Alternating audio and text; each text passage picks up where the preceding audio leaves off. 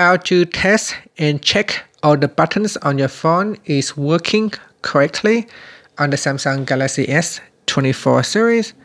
First, tap on the home button to go back to the home screen. Then swipe up to go into the app screen. In here, tap on the Samsung folder. Then tap on Members. Now in the Members homepage, tap on Diagnostics. Then tap on the phone Diagnostics option. Next, we scroll down and then tap on Buttons. In here it says press the volume up button, so you press on the volume up button to begin the test. Then press on the volume down button and then press on the side button.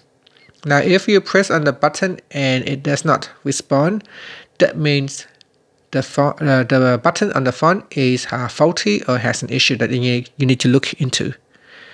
Now after I have tested all the buttons, it shows volume up button is normal, volume down button is normal, and the side button is normal. So there are just 3 buttons on the phone that you can test. Finally, tap on the home button to return back to the home screen. Thank you for watching this video.